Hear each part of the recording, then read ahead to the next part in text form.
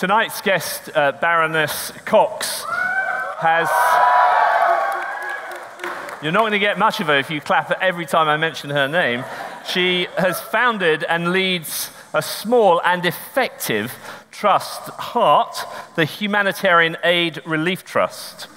And this work takes her to some of the most troubled and downright dangerous spots in the world. We're talking Sudan, southern Sudan, Burma, and most recently, northern Nigeria. And the Lord has laid it upon her heart to have a real concern for the marginalized and the dispossessed, whoever they are, but especially for the persecuted church. And often that causes Caroline to put her life in danger. Not so many years, the government of Azerbaijan put a bounty on her head, but it doesn't seem to stop her. So tonight we're going to eavesdrop just a little bit on her world. We'll find out what makes her tick. And more importantly, we'll consider how we can be better informed and come alongside and get involved. So let's give a really heartfelt UCCF welcome to the Baroness Cox of Queensbury.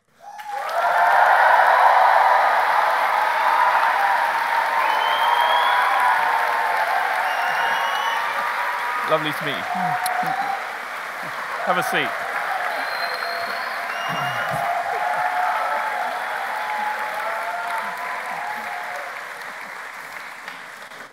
It's so much fun having you at Forum. They're a lively crew. They certainly are. It's not often Christians come into a meeting Gangnam style, but this lot do. Now, Caroline, you are most well known as an active figure in the House of Lords, campaigning for the marginalized and the dispossessed. But just tell us how you came to be ennobled and what you were doing at the time.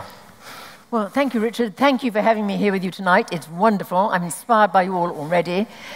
When I'm asked to introduce myself, all I ever say is I'm a nurse and a social scientist by intention.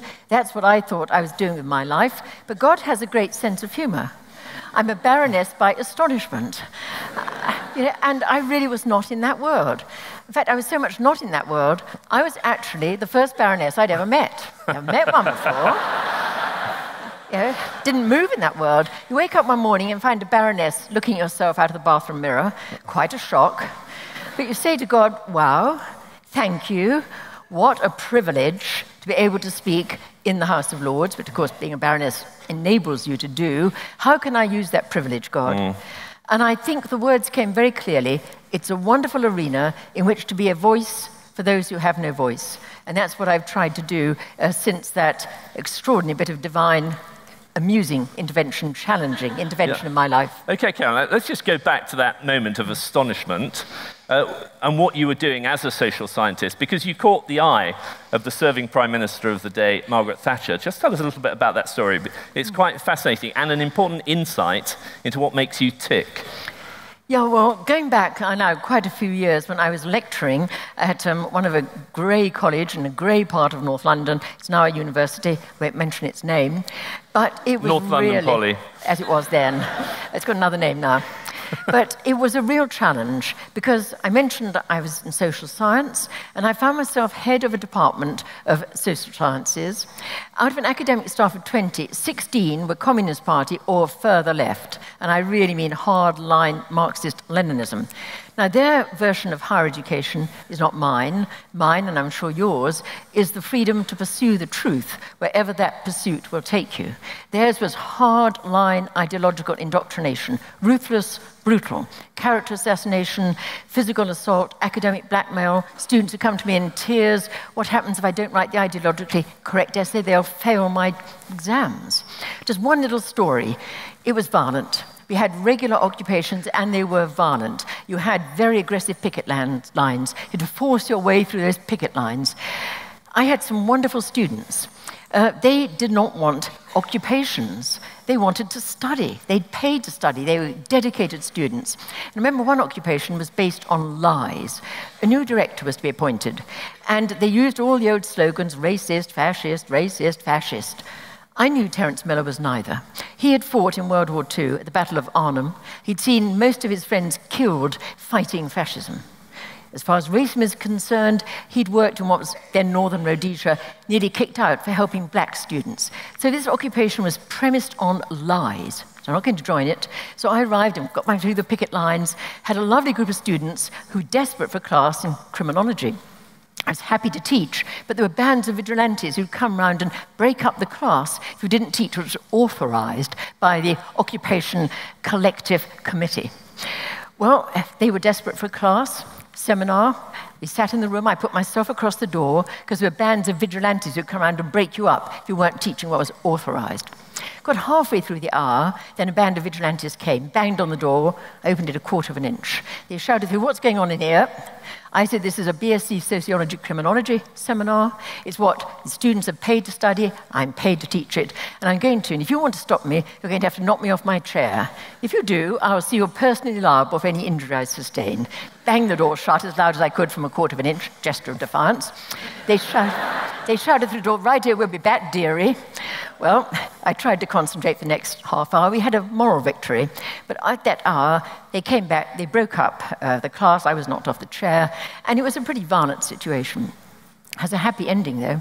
The beginning of the next academic year, the student who led the assault came to see me, looking a little bit sheepish, and said, "Caroline, would you mind being my academic tutor this year?" I said, "Tony, I love living dangerously. Of course, I would love it." But just final point, it just is a little insight into the intimidation and the indoctrination and the ideology of those days. I got to know Tony very well. He was a slightly older student. He'd worked below decks on merchant navy oil tankers, not a soft life. And one day he said to me, "Caroline, you know it takes a lot of courage to ask to have you as a tutor." I'm not boasting now, but it's an indication of intimidation. He said most of the final year students would like to ask to have you as a tutor. They daren't, because the other staff will fail their exams. That was Britain. Okay, before you were born, 1970s, but for me, it highlighted the enormous importance of freedom, of academic freedom, and one of the very first amendments I moved in the House of Lords was to protect academic freedom in our universities. So precious, never take it for granted. Okay, Caroline, that's fascinating. We're going to fast forward now to the present day, and we're not going to talk about Syria or northern Iraq, because I know it's a founding principle of HART to work for the marginalized, the oppressed, the dispossessed, where there isn't alternative relief coming from the major organizations, and where they just seem to be off the radar of the world's media. And so we're going to talk, first of all, about Sudan and South Sudan. I know you visit South Sudan often, and occasionally and illegally you go to Sudan. And the Khartoum government have in the past served a prison sentence on you. So just tell us what's going on there in Sudan and South Sudan. Thank you for having a convict in your midst. You're very inclusive. I wanted to know what the total of the bounty was on your head, what you're worth. Well, it was in rubles, not dollars, so I can't tell you how really valuable I am. But very, very briefly, to come back to the harsh realities of Sudan today. Sudan is ruled by a president who has been indicted by the International Criminal Court for war crimes, crimes against humanity in Darfur.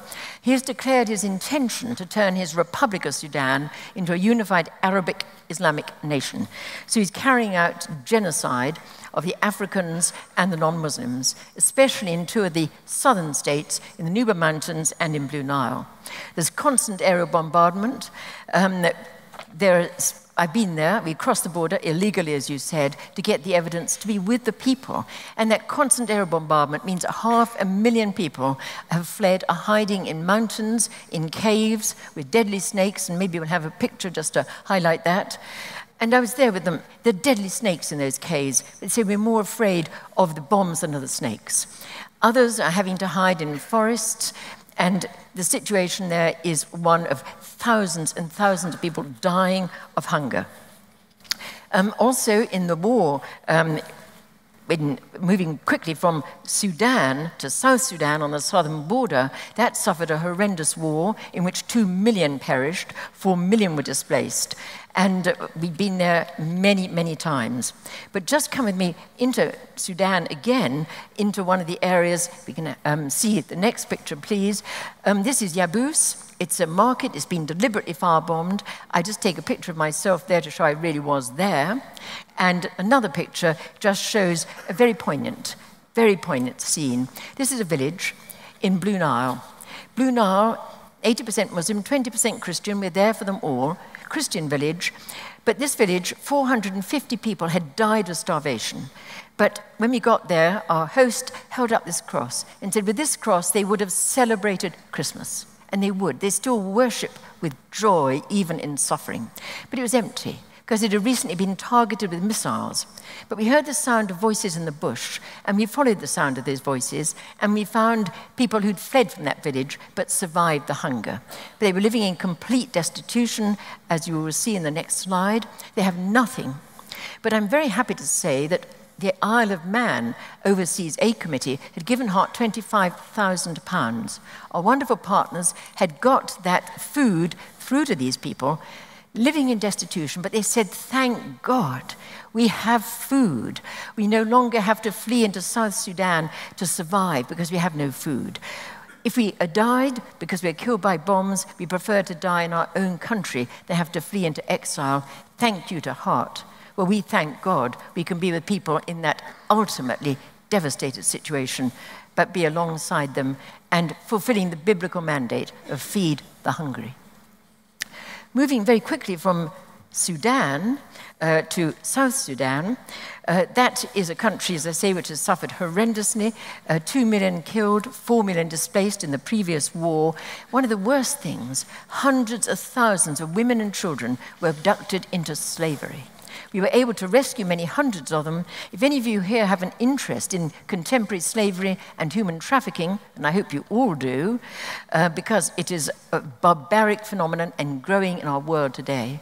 Some of the stories of the people whom we rescued from slavery in South Sudan are in here, and they are heartbreaking stories. Can you give us the title, Caroline? Indeed, it's called This Immoral Trade, Slavery in the 21st Century. It'll be available. I'm happy to talk to you about it after the talk if you like, but please do engage with the contemporary issues of slavery in other countries and of trafficking in our own country. But we have a wonderful partner in South Sudan, Bishop Moses.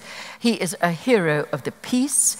His devastated land, everything wiped out, and now got thousands of people fleeing from Sudan itself. They're living in desolation. But he goes round, he preaches a message of reconciliation, and he is a phenomenon in terms of spreading the gospel. When we were there, wait for it, he had just confirmed, that is, people who've come forward to reaffirm their faith, 3,000 people from 3 villages. How much we'd like to do that in our own churches in this country, but how the church grows under persecution. Yeah. But please do pray for them.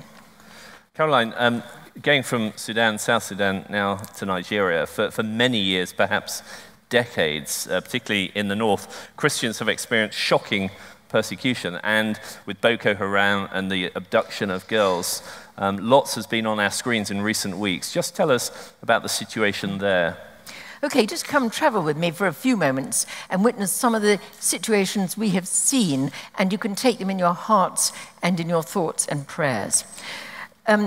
Over the last 20 years, thousands of Christians have been killed, hundreds of churches destroyed. This is an evangelical church in Jos, in Plateau State, attacked by a suicide bomber in the middle of a service.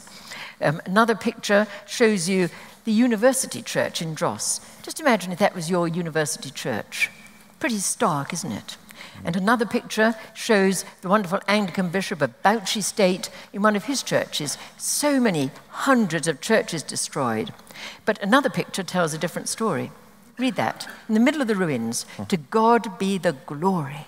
One of the wonderful things about being with a persecuted church is that if your church is destroyed or damaged, and even some of your church members killed, people will be back within hours, worshipping in the ruins. And another book, which I felt impelled to write, my colleague Ben Rogers, was actually born in India, when a lot of churches had been burnt and Christians killed in India. And I was walking through the ruins, and I was walking over the rubble and the burnt cross and the crushed and shattered Bibles, and the phrase came to me, the very stones will cry out. And then I thought, oh, Cox, another book has just been born, you've got to write it. But the marvelous message is, yes, the churches are destroyed, as we've just seen, in their hundreds and in many, many countries. But the stones do cry out, but they cry out with worship. The churches are destroyed, but the church lives. The church grows under persecution. Think of Bishop Moses confirming 3,000 people from 3 villages. And the church loves. We never get a message of hatred or revenge. So if you want a bit of inspiration for the persecuted church, the very stones cry out to their worship. But in Nigeria recently, of course, Boko Haram has hit the headlines. We were in Boko Haram territory, against all official advice, just a few weeks ago, and I must say it is horrendous. Please, please pray. In January, just in Bauchi State, we saw the bishop, 5,000 people are being killed since January this year, 173 teachers killed, many in schools. Perhaps one of the worst things, you probably remember the story of those girls kidnapped from Chibok, 270. We heard about them. But this year, before they were kidnapped, 1,800 are being kidnapped, we never heard about, and hundreds since then. And almost every day, Christian villages are being attacked. As we hear that, I mean, that just sounds just awful. I mean, what possible realistic hope is there for the future in Nigeria? Well, the bigger political scene is very bleak, but the churches are doing wonderful work at healing, at reconciliation, at work bringing communities together to build friendship, confidence building, and to restore some of the mutual trust and friendship that had been there between the Christians and the Muslims. This is Jos in Plateau State, and one of the churches there has a wonderful outreach program to Muslim women and also to Muslim boys and girls. But here I am with some of those Christian and Muslim women, and I wish you could be there. It is so full of hope. The women learn together how to make various things which will enable them to earn a living, have economic independence, pride, dignity. They do bead making, they do tailoring, but above all, it's an arena where hurts can be healed and Christian love can be expressed. And the next picture just shows, look at that lovely face. This Muslim lady, she is so thrilled to be loved, to be affirmed, and also she's been given economic skills. She will have some economic independence, which she probably would not have got within her own community. So there is real hope from Christian love and reconciliation in Nigeria. But the threats are real. Please pray. One of our partners is a wonderful Anglican bishop, he's Archbishop Ben Quashie, his lovely wife Gloria. Now, he has a Christian institute, trains men and women in ministry, in music. Oh, you'd love their music and they'd love yours. And IT, fantastic ministry in Jos. But also, when we were there in Jos, he gave us rather a challenging warning.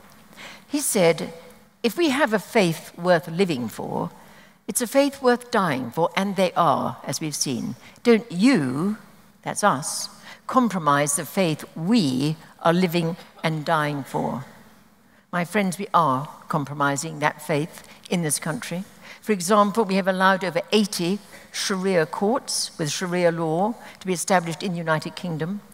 You may be aware that Sharia law inherently enshrines gender discrimination in so many ways that many Muslim women are really suffering in Britain today in ways that would make our suffragettes turn in their grave. Also, the existence of a parallel quasi-legal system is, of course, a threat to that fundamental principle of one law for all. I work a lot with the Muslim women. One Muslim woman in tears said to me, I feel betrayed by Britain. I came here to get away from all this Sharia, and it is worse here than it was in my country of origin. This is Britain today. Archbishop Ben also gave us another challenge. He said, if you, that's us, do not fight these battles now, your grandchildren are going to have to fight the battles you have not had the courage to fight. I don't want my grandchildren to have to fight the battles I've not had the courage to fight. So one initiative which I have put in place is a private members' bill trying to deal with this issue of, we just have to practice this before I say it, it's a tongue twister, religiously sanctioned gender discrimination. But the women are really suffering, and also that threat to one law for all. So I would really be grateful, please, if you might come alongside me on that. Happy to send details by email. Pray for that bill, pray for the women, pray for our freedom. But also write to your MPs. There are practical things you can do in the political arena, because we must begin to draw a line in the sand. As I draw to a conclusion, I'd just like, I think, to leave with you perhaps my clarion call for tonight would be 2 words with a double entendre. Look out. First of all, look out on the home front and look at what we can do to defend our precious freedoms. We're so fortunate. We've inherited so much. Freedom, which is priceless. Many people have died to give us our freedom. And relative plenty. We must draw lines in the sand to protect those fundamental freedoms. And we must be prepared to speak out and challenge fearlessly anything which is a threat to those fundamental freedoms. It means we have to do our homework. We have to be able to argue and debate effectively, having done our homework. And of course, we must spread enthusiastically, as you do, the good news of the gospel. So much to do in this country. And also look out to that wider world. Please, please, please, get alongside our brothers and sisters holding those front lines of faith and freedom. Get alongside them spiritually, if not personally and practically. St. Paul, in his letter to the church of Corinth, said, if one part of the body of Christ suffers, we all suffer. We're not necessarily called to say to get alongside them physically, but their priority request whenever we're with them is always for prayer. We can all pray. But we also know that prayer without deeds is dead, as love without action is dead. Therefore, we have to be available to God. I always much like that cliche. I think it's a very profound cliche. God doesn't need our ability. He wants our availability. And it's only if we make ourselves available to God in prayer that he can use us for his purposes. Every single one of you here has been blessed by God with amazing gifts, great gifts of ability. Each one of you is using those gifts well. You're studying at university, you're obviously very good leaders, and you're obviously using his gift of Christian commitment, and I really salute that. But please now do ask God how we should look out to challenges in our own country, how we can spread the gospel, hold the front lines of faith and freedom in our own country, and look out away from our country to the broader horizons around the world, and ask God how he wants to use you, and ask God for that willingness to go wherever he wants to send you to serve in his kingdom. Now, he may not call you to do crazy things like I do. My life is a crazy roller coaster. But he may not call you to the remote places on those front lines of faith and freedom where HART is working. But please be prepared to respond to his calling, as in the words, and I love this verse of the hymn. I won't sing it, I'm the world's worst singer. But I think these words, maybe we can just say them to ourselves and listen and see how we respond to this challenge. Our Lord saying to us, will you come and follow me if I but call your name? Will you go where you don't know and never be the same? Will you let my love be shown? Will you let my name be known? Will you let my life be grown in you and you in me? Well, sometimes when we look at the challenges around us, we can feel overwhelmed. We don't know where to begin. The challenges are so legion here in our own beloved country, in other countries, and you've heard some wonderful testimonies facing students in other countries, and I do thank God for their witness and their challenge. But sometimes needs are so legion. We don't know where to begin. We can be almost so overwhelmed, almost paralyzed. Maybe we just don't begin at all. But my little organization, HART, working, as Richard said, in many, many different countries. There's only 4.5 of us in HART. We work through wonderful local partners. But we can sometimes feel overwhelmed by the enormity of needs in Sudan, South Sudan, Nigeria, Burma, India, many countries. But we have a little motto. And when we feel overwhelmed, we just remember these words of our little motto.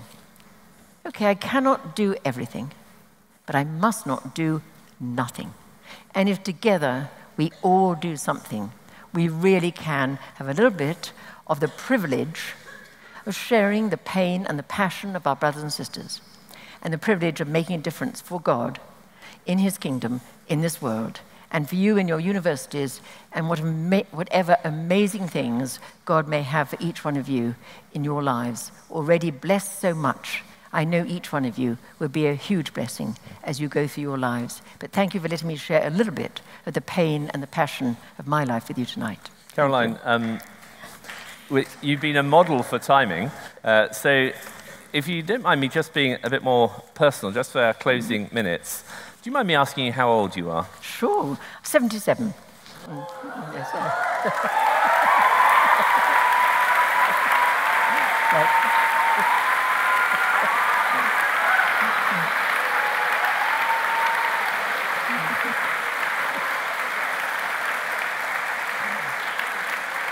Thank you, everyone. I don't mind you asking, Richard. I mean, it's a gift from God, isn't it? Yeah. It's crazy. No, I wasn't being deliberately impersonal. I just think so often we can feel disqualified from doing the next thing that's in front of us because, a bit like Moses, really, I don't have the speaking gift, or I don't have the temperament, I don't have the background, I don't have the courage. And, when you do get to the age of 77, you can say, okay, Lord, it's the next generation now. I've got grandchildren, I've got a family, 10. I've got responsibility, 10 grandchildren.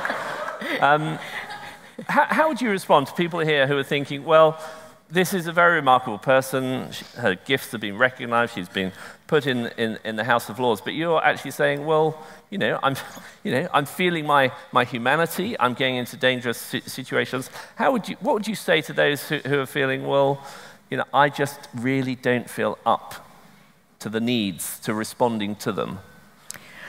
Well, thank you for the question. I never felt up to any of the responsibilities that came my way. I'm actually basically pathologically shy. And I can just give you a little insight into that. About 100 years ago, when I was still a teenager, I was so shy. If I went to a party, I never said a word all evening.